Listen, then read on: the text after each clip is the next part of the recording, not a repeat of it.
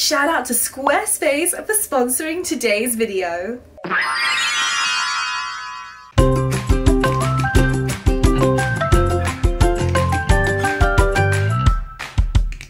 I have a question for you two. Why are you so stinky? Huh? Stinky, slinky, stinky, slinky. Hey, what's up creatures? It's Em and welcome back to my channel. If you are brand new to my channel, welcome. My name's Em. I'm a former zookeeper and I'm a digital animal educator. Today's edition of Pet YouTuber Reacts is a cute or cruel edition. In Cute or Cruel, I go through a bunch of videos that you send in to me to react to and I break it down with my thoughts as to whether a viral clip is cute or cruel. By the way, I bought this shirt online. I thought that it was nice and autumnal, and then I realized it is massively misprinted across here, here, and here. These are not stains, these are printed onto the shirt. So the stainage, I am afraid, is not mine, but it is there. So what I'm gonna do is I'm just gonna cover it like this so we can never tell. I'll just have a hairy chest for this episode. If there's a video that you would like me to look at for a future episode of Pet YouTuber Reacts Cute or Cruel, or a different kind of react video, feel free to send me them via DM to my Instagram, which you can find down here. Let's jump into it. The first video that we're going to be looking at today is one by FerretDaddy. FerretDaddy. So let's go and check out FerretDaddy on TikTok. Oh, I love those. I literally have these tunnels right behind me. Ah! I love it when they freak out. War dance. This is a classic weasel war dance that we're seeing here. I can just imagine all the duking that's going on. Dukes being duke, duke, duke, duke, duke. That's kind of the sound that ferrets make when they're really excited and happy and jumping around all over the place. It kind of sounds like that's kind of what duking sounds like. And the person who sent me this wasn't sure if the ferrets were looking for cover and that the person was depriving them of that. Not at all. Ferrets love to dig and they love to tunnel, but they're also not particularly skittish creatures. This is all entirely play. Also, this duck at the front here, it was me this morning because Instagram was down all day today. Excuse me, in the ferret tunnel. Could you not? I'm trying to speak. Niffler's trying to eat Dobby. There's one at one end of the tunnel and there's one at the other end and they're just going backwards and forwards like the little carpet sharks they are. But I really love this clip. Out of a lot of ferret toys, I would say that these, I think they're called Super Throughways by Marshalls. I will link them down below in my description box if you would like to get them for your own ferrets. Are probably the best toy that I can think of for a ferret that is commonly available on the market. You can just see them having so much fun inside the tunnels, as mine are clearly demonstrating. If I ever became President of the United States, it would become law like that every office space must have a ferret playpen with a group of rescued ferrets because they're just instant serotonin. Okay, the next TikTok account we are going to be encountering is at CutePetOwner, which sounds reasonable. I'm sure we can expect cute pets and maybe a cute pet owner. Let's take a look. Yeah, I hate it already. This is, okay. Oh, I hate it. I hate it. Why would you do that? Why are they colorful? Why are they colorful? I was really hoping that this was CGI and then this just gets worse and worse the longer that I look at this. There is a puppy here and it looks like it's chasing the ducklings, which maybe is supposed to look cute, but actually I think it's just trying to get to safety along with all of these ducklings because there is a lot of really powerful wind here. Who takes their pets out in what looks like a potential typhoon? That's just unacceptable. And the other thing as well is it's very popular at certain times of year, namely Easter, to dye ducklings, axolotl, a whole bunch of different animals because it like makes them more appealing and more interesting. But the only animals really that should be dyed, in my opinion, are dogs when it's done by a professional groomer for a show competition. Certainly when it comes to ducklings, I would never want to see a dyed duckling, and it's such a powerful dye. It's also on their feet, and remember, ducklings will be in water, or they should be in water quite a lot, and it's not even rinsed off, so I don't know if this was a freshly done dye for this particular video. And this little, I think, Shih Tzu puppy is probably still a bit young to be away from its mother. Where is its mother? And there is no way that those ducklings are not getting at least a little bit hurt blowing through that wind. If it's powerful enough wind to blow over a Shih Tzu puppy, it's powerful enough to do some serious damage. And oh, that little green one is just, it stands no chance. It is tumbling. This is really awful. I'm gonna take a look at some of the other videos. And here they have a chicken on its back. Chickens do not want to be in water, for one, and they are also not natural swimmers. This one's doing a great job getting itself back to the shore. And they have it upside down in a wok. What the heck is going on here? And that looks like maybe quails or some other little kind of chick in the water. That's not okay with it. They shouldn't be there. There's also a duck in there that's thrashing around. It's probably really confused as to why there are other animals that normally are not in the water. Actually, where does that duckling come from? I think that they've just thrown it in there. Let's just go back and see that again. I think that that duck has literally been thrown in to add some chaos and maybe get everyone out of the wok. I really dislike this channel a lot. There's one more. Oh gosh, hang on a second. So here we have a pig with something tied to its tail. The pig doesn't mind because, I mean, he's clearly chill and he looks like a well-fed pig. He looks very healthy and his feet look pretty good too. However, those guinea pigs are being, and the young guinea pigs are being taunted with this fresh food, and they're walking dangerously close behind the pig. If that pig were to sit down or to kick out, it could seriously injure these much smaller, much lighter guinea pigs. And in this next clip, you can see what looks like a Dachshund cross Chihuahua, or maybe at a push a Dachshund cross Jack Russell, but I think Chihuahua, carrying a duckling. Why? I don't see what's so cute about that. The duckling's other foot is dangling and it's trying to get down, and then they're showing what I think is the dog placed on top of the duckling to make it look like they're buddies. Like, hey buddy, aren't we enjoying making these TikToks? There is no video on this account that I want to see again. I'm exiting from this account and I think I'm gonna block so I don't have to see, because this to me is unacceptable. It bothers me a lot, and that's why I create this series, when people try and pass off a cruel clip as cute.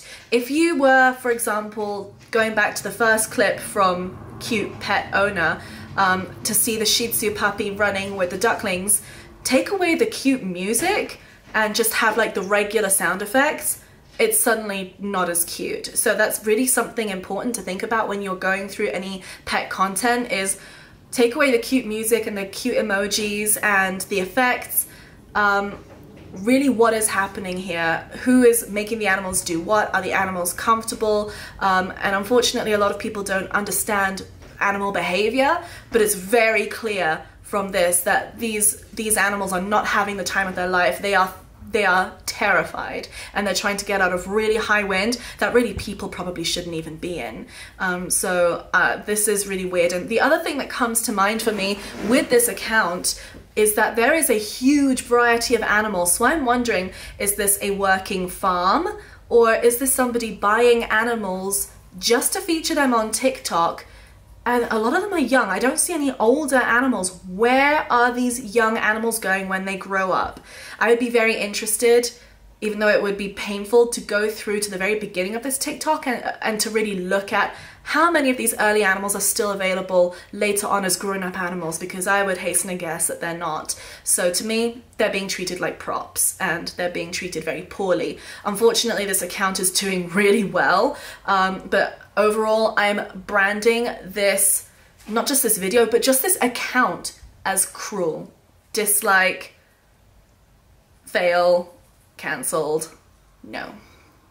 And I really hope that those animals find themselves in a far better situation very soon. Next up, we are looking at an account by CatAleah. Now, I've actually met CatAleah on a number of occasions. I'm going to be as unbiased as possible though. This video was sent to me by a mutual follower of both CatAleah and myself, and they were wondering if this baby animal was terrified. So let's take a look at this video. First of all, that is a beautiful sugar glider, and there we go, he's giving an ow, and that there is what we know as crabbing. Let's just take a little listen to that sound.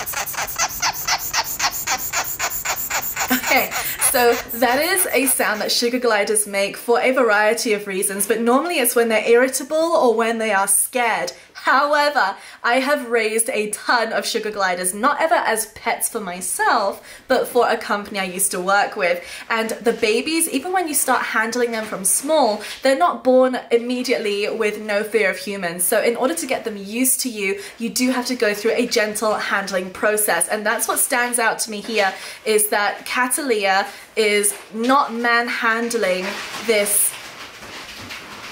What's going on? Niffler, are you stuck? Are you okay? Oh, that makes sense. Dobby was beating up Niffler. In a nice way, they're play fighting. Back to CatAleah. Okay, so what strikes me in this video is that CatAleah is being very gentle with the handling of this young sugar glider.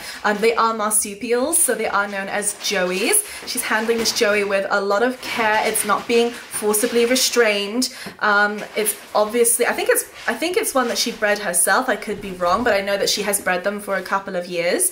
And yes, this little baby is not the happiest in the world right now, because it is crabbing, and if it was super chill, then it wouldn't be crabbing. However, even well-adjusted adults will crab every now and then just because they are crabby. It's the same as like when another animal that normally doesn't bite just decides to give you a little like warning nip, or when an animal just wakes up on the wrong side of the bed and it's normally really chill.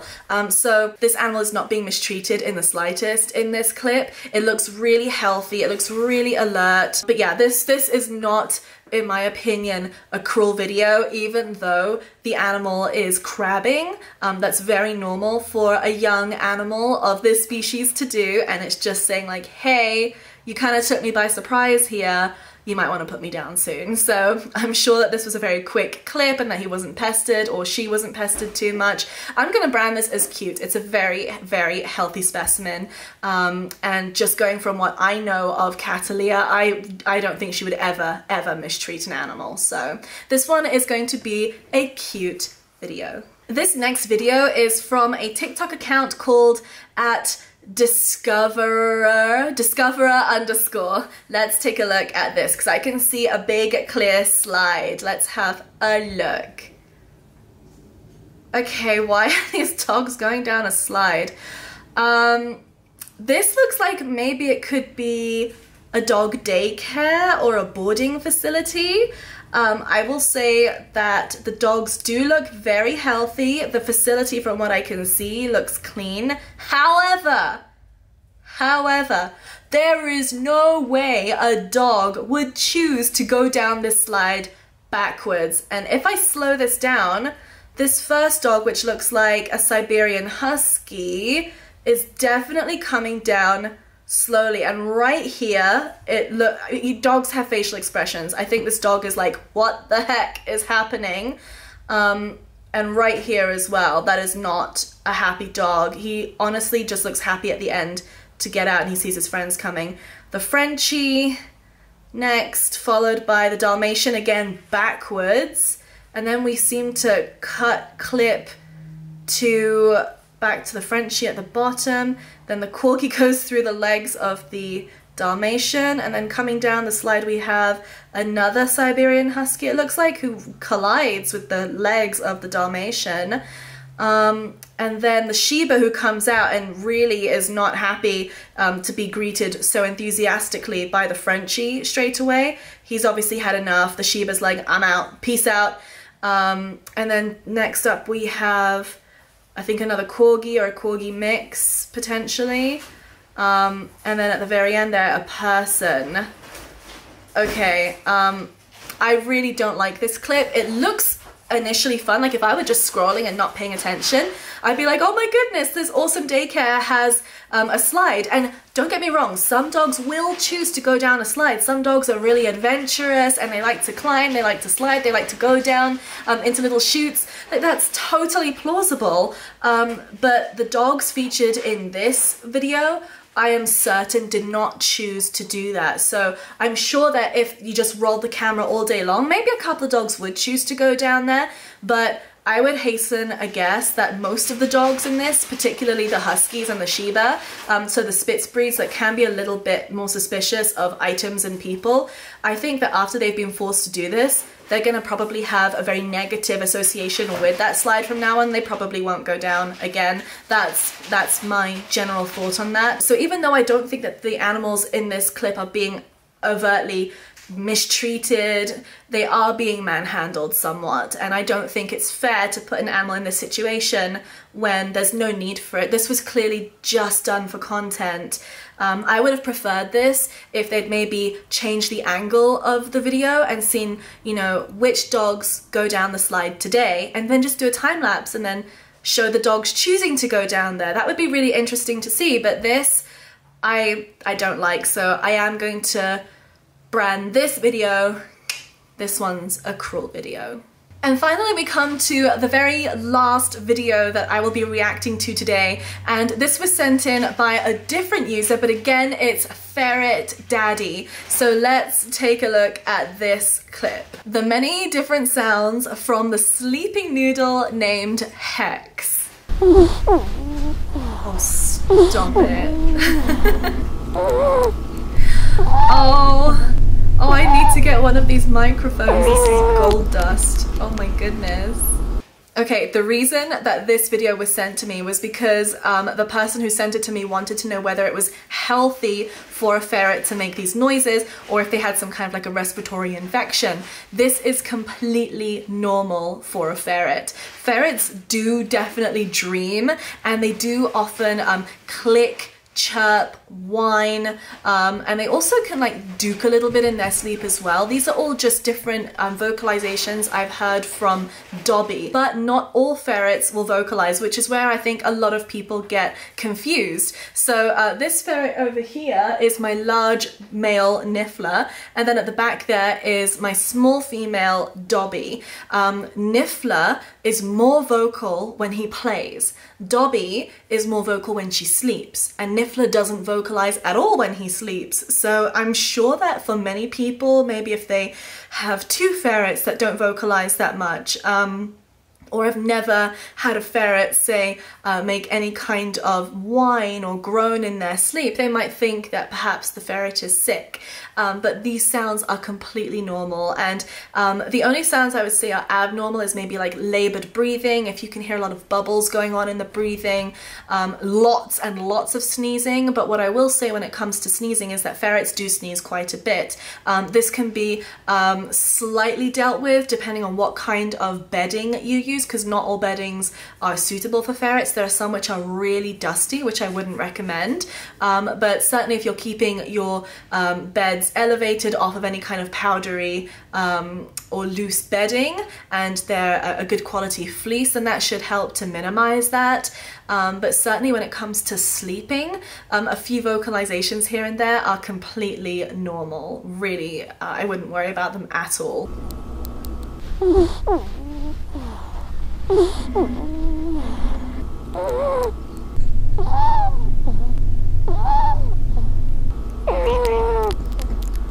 As far as this FerretDaddy TikTok goes, there's nothing here that worries me at all, and the ferrets look in really great condition. Their noses look really good and clear. There's no kind of crust there. The teeth right here look really good too.